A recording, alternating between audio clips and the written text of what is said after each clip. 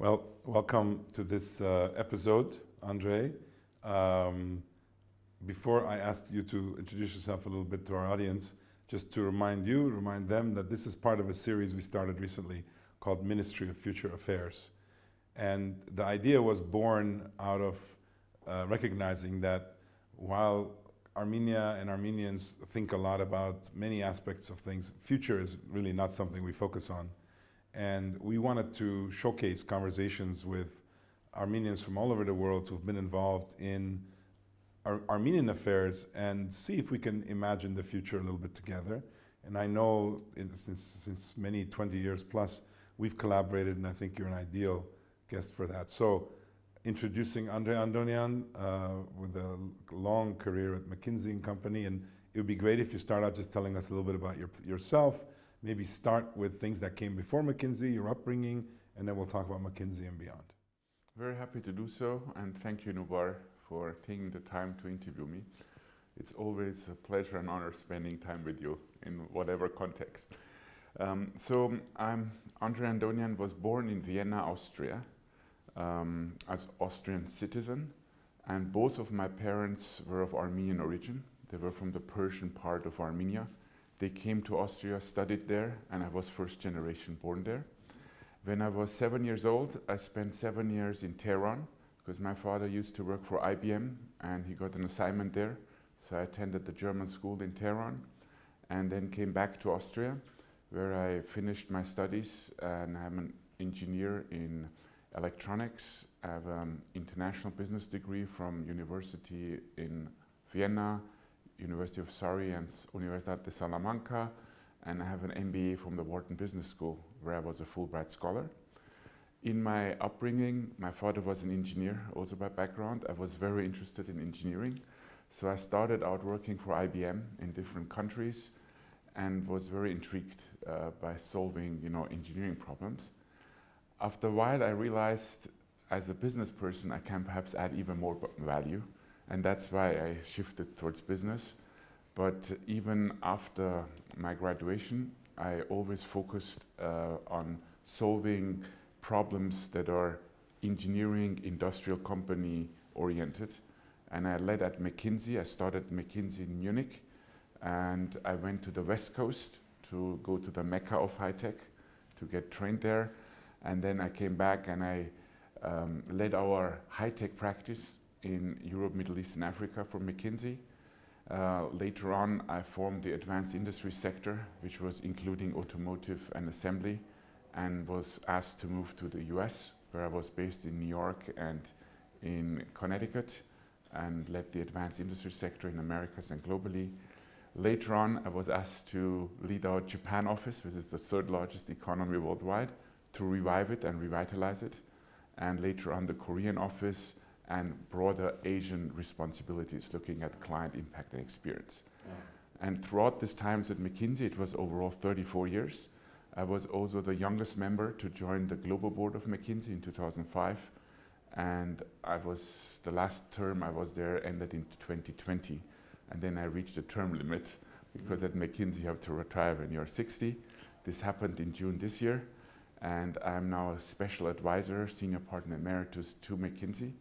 But at the same time, I have joined for-profit boards and continuing to do my pro bono work, where Armenia has a big part of it. Super, what a fantastic experience. Now, as you look back at that career, does it look anything like what you thought you were going to do when you were at college? Not at all. Actually, if I may say, I didn't even know what consulting is, and I had never heard of McKinsey when I got an invitation when I was at Wharton to an interview. The professor, I remember, told me you should go because if you get the job, they pay well, and then you can decide whatever you want and you will get any interview afterwards. So that was my initial start, but I thought it's very interesting because my original thinking was I wanted always to work in a company that is international and is globally, and where I can apply my expertise in engineering and business together. So initially I didn't know what consulting is. So I thought I start. Initially I said I stay there for 3 years, so at least to become a project manager, and then I move on.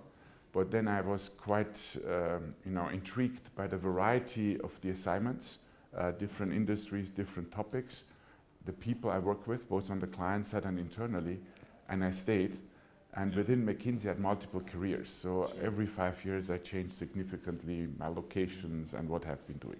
So since this is a program that really tries to get into actually how things happen, and I'm sure many of our audience members don't have a lot of experience with consulting either, and I know you've hired thousands and thousands of members of McKinsey, you've been involved in the hiring process. How do you distill down what's the essence of a impactful consulting kind of a professional? How would you describe it now that you've done it for so long? Yeah, so personally, I think it starts actually out with personal curiosity for new things, because you never reach a level where you say, I know it all. Once you think that, then you start declining. So always being open to new ideas, being curious is very important. Secondly, I think is the personal connection. If we serve clients, these are human beings. So we have to understand their hopes, their fears, what drives them. And also, personally, you cannot solve a problem.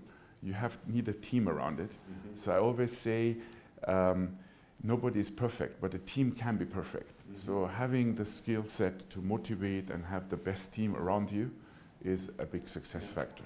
And when you've done these, and maybe think of the toughest assignments you've had, and a company's fate is in a way dependent on what you're working on, they may make it, they may not. It's a little like being a doctor at some level, having to make a diagnosis, having to suggest a treatment. At the end of the day, how have you felt, or how have you gotten yourself and the team comfortable that what you're saying is likely to succeed? Yeah, I think this is one of the biggest, I would say, worries even I have. Are we actually recommending the right things? Is that the right cure? And would that create the best future for the company? Mm-hmm. And here I would say reaching out within McKinsey to the best experts, to really making sure we have the best experts in the field, and having numerous, I would say, internal problem solving sessions where we go through the fact base, through everything we know, and asking ourselves the tough question. And this was my experience, if I may say, early on at McKinsey. I was assigned to one of the most prominent automotive manufacturers, OEMs in Germany. And I thought I did a great job in doing the market segmentation and everything. And the client was excited about it, but I still was being questioned by the partners whether this is the right answer or not. So the quality bar at McKinsey we put on is usually higher than that of a client. And I say usually because I know that you yourself have an extremely high bar, so I wouldn't say that when I would be collaborating with you. Well, I mean, just for the audience to be aware, you know, within my sphere, within Flagship, Pioneering, and Moderna, we've had many points of interaction and collaboration with colleagues at McKinsey where they've provided expert input into many of our startup companies. You know, what we need is a very different thing often, because it's not even a problem that we're trying to solve. It's that we're trying to create something that hasn't existed before. It's a different kind of, it's a conception problem and a scale problem, not a fixing problem. But nevertheless, it's been, as you described, kind of a, you know, I think what helps is the rigorous planning, analysis, and options that your team has come up with, from which at the end of the day, a leader, a manager in a company and a team has to decide what to do. I mean, strategy is all about choice. And you know, when you're given a choice of one, it's really a tough thing to decide because you have no alternative. When you guys have done a good job of coming up with real choices and why one may be better than the other. So that's great. I wanna just move on a little bit, and before talking about the future, take you back some 22 years ago when we first started collaborating on an Armenian front, which was the Armenia 2020 project. You know, that involved a long journey, which continues today in various forms. But maybe take us back there before Armenia 2020. What was your relationship with the Armenian world? And tell us a little bit about that experience and how that's translated into integrating the Armenianness into your professional, not just your personal life. Yeah. So I was, as I mentioned, I was born to parents of Armenian origin. And I was raised with great awareness of Armenia and Armenian culture. So I spoke Armenian at home. I was initially forced, but then I did it on, voluntarily to learn to write and read Armenian. So I had initially my grandfather as my teacher.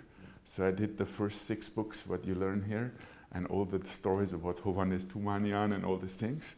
And in hindsight, I'm very grateful for that, because that allowed me to understand who I am and what rich heritage I think the Armenian culture has. And so with that, and my parents both were very, Armenian lovers in the sense. So my father was at one point leading the AGBU in Austria. He was organizing trips to Armenia to show to non-Armenians actually how Armenia looks like. So with that, I had always, I would say, a positive relationship. But I think when I was contacted actually by you and Ruben in 2002 about Armenia 2020, that was a turning point for me, because that's where I became from a participant or being an Armenian to somebody who saw the opportunity I can actually contribute to Armenia directly. And until then, I personally had not been to Armenia, to our homeland Armenia. And this created actually the good excuse to be here. And I still remember the first time I came here. And I had read about Yerevan, I had seen all the pictures my father had shown about the trips, but it's something else to be there yourself. And to see people, when you walk on the street, all speak Armenian. You go to a restaurant, you get the same food that you get at home, basically. So for me, it was a great experience. And honestly, by looking at the people here in Armenia, I thought, if I don't help, who would help? So I basically defined my social contributions. I said, in life, it's going to be Armenia and Armenia-oriented. And since then, I have to say, I've been involved in numerous initiatives, both pro bono in all type of forms, and have also tried to develop the network of Armenians outside Armenia. So I'm very grateful for the opportunity, Noubar. Yeah, no, we've had a great time. So maybe for the audience, kind of maybe reflect back at the first 5, 6, 7 years of Armenia 2020 and what that was about for you at a high level, and then maybe connect it to the present and 15 years later, what transpired, and then we can talk about the future. Yeah, so I think initially I was struck by, I would say, the rich culture here and also by the kindness of the people. But at the same time, I saw the challenges that Armenia is facing as a small country with perhaps neighbors that are not so friendly, landlocked. And the question is, how can we help to the prosperity of the people here? And that's where we spend a lot of time actually together in Armenia 2020 to see what are potential scenarios and which are the attractive scenarios for the future. What can we imagine for Armenia, and deriving from their actions that have to be taken in order to get there. And this was quite eye-opening for me, because I also started to learn how can you build nations and how can you actually have impact on nations, not only on companies, but on nations. So that was a great personal journey also for myself. And my take was already at that time that Armenia has a huge opportunity, because the human capital we have, the talent base we have is, I would say, world class, and in the region standing out. And the question is, how can we get alignment and how can we create vision that is shared by many, so all the energy and all the forces that are here actually are pushing in the same direction and not partly in opposite direction, offsetting each other. So that was one of my big learnings. How can you do that? Secondly, I would say the breadth of the outcomes is huge. So you could be, at that time we had a Singapore-based scenario and a Syria scenario. And if you look at that and what does it mean for the people in the country, it's a huge difference in terms of GDP per capita, but also in terms of the pride they feel, the opportunities they have in life. So I think, therefore, it's even more fundamental than changing the faith of a company to try to change the faith of a nation and to try to have influence. And this was also something I learned to appreciate. And lastly, how do you need many stakeholders in order to make that happen. And it's both government, non-government, in Armenia, outside Armenia, Armenians, non-Armenians, companies, and so on. You can go on. And the question is, how can we create momentum where we can collaborate towards the same objectives among all stakeholders? So now we have more recently been focusing on collaborating in the context of Armenia 2041, and that date was selected because that's the 50th, that would be the 50th anniversary of Armenia's declaration of an independent republic. And the question is, what is possible in the next 20 years? And importantly, there's some new challenges, obviously security challenges, sovereignty challenges. The economic opportunities continue to be there. And I know that you and your McKinsey colleagues did some work last year in this direction. At a summary level, how do you see those future choices today? Yeah. So I first of all say Armenia has done actually good progress until 2020. So if we look at our scenario thinking, we ended up on the positive side. Having said that, the world at that time has also been more positive than we all were thinking. It was a growth stage in the world. So perhaps we could have done even better, in my opinion. We could have done even better. So I see a bit of missed opportunities. And now looking ahead, I see short-term challenges. I mean, given the geopolitics, the deglobalization, decarbonization, demographic challenges, disruption of technology. There are sort of macro challenges, but also micro challenges in Armenia. But I see them all in a way that Armenia can overcome if we take the right actions. And there I think the size of Armenia being a smaller country helps, because we can be more nimble and we can actually defeat, if you want, global trends in a sense, because we are a smaller country. And I personally think we could have a bright future in 2041. The key success factors, and I would ask the audience to look at the report, because I think a major part of it is public anyway, is again, I think, reminding ourselves we cannot do everything at the same time. So focus is important. Starts with which segments we focus on, like do we go for tourism, IT, to give some examples. Secondly, talent is important. So really, I think it starts with high school, university, and vocational talent. So really making sure that is happening. Thirdly, it has to be attractive also for non-Armenians to do business in Armenia. So it could be foreign direct investments, it could be the NGOs and others. I think that's important. And the fourth one, I would say, being prudent, how we make the choices that impact us with our neighbors.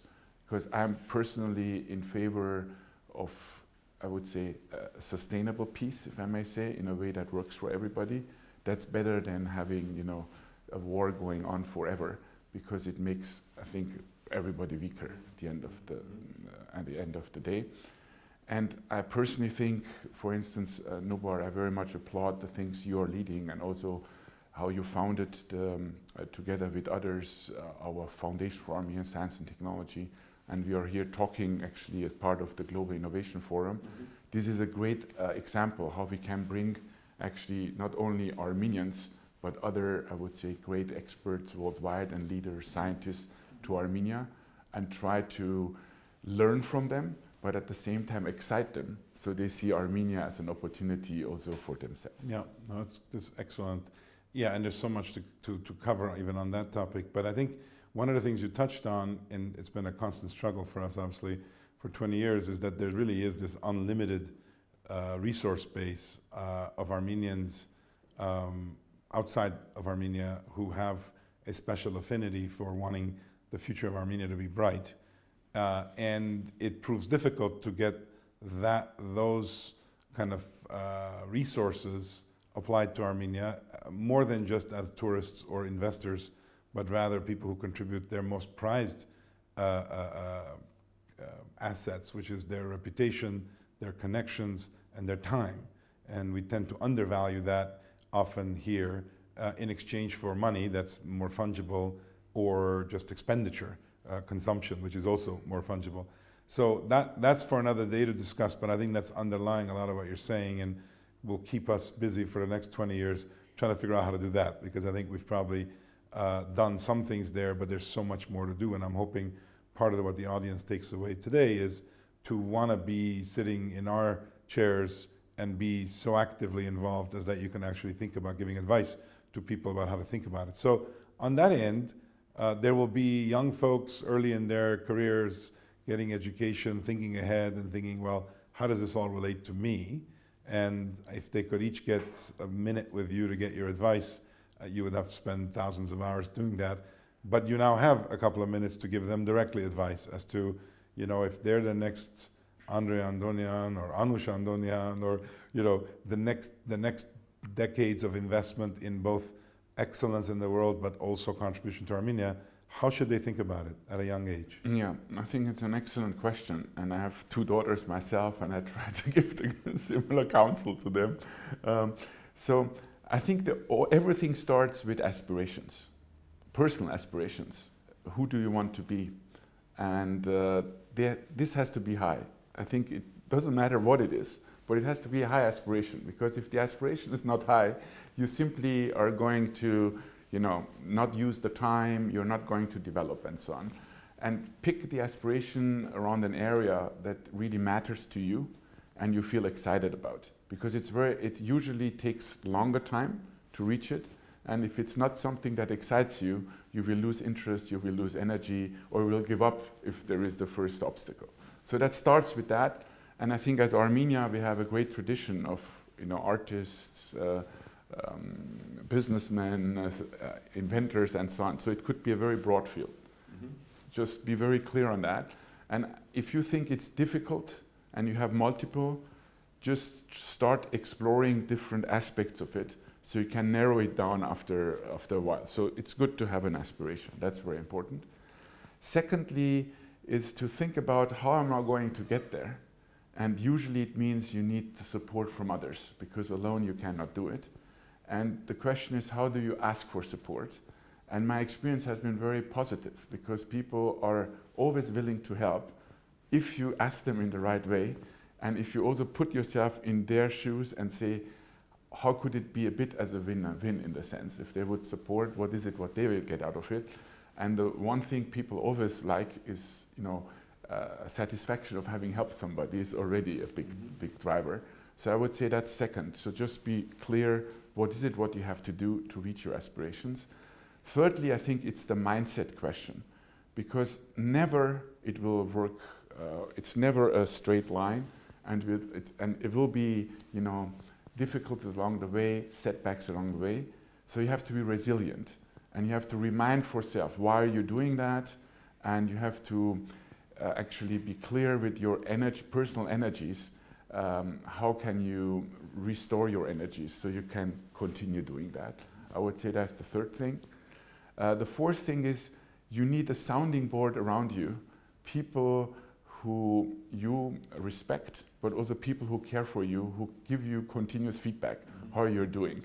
Because I call it always tough love, or however you want to call that. You always need feedback, because I think initially, not even unintentionally, you may be doing things that are less productive, less good, and those people will tell you, you should do this that way and that way. So that's, I think, important.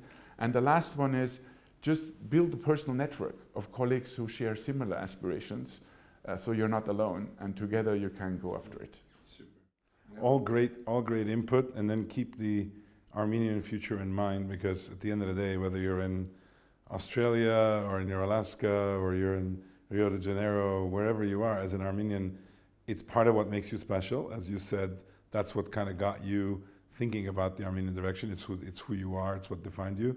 And then a brighter, more prosperous, more secure Armenia means Armenians all around the world have actually accomplished something if they participated in it. So I think that's always a good goal as well. Well, look, we're short on time. I appreciate all the time you devoted to this, and it was a great discussion. Thanks, and we'll look forward to adding to this series with exciting such discussions going forward. Thank you, André. Yes, thank you, Noubar. Great pleasure.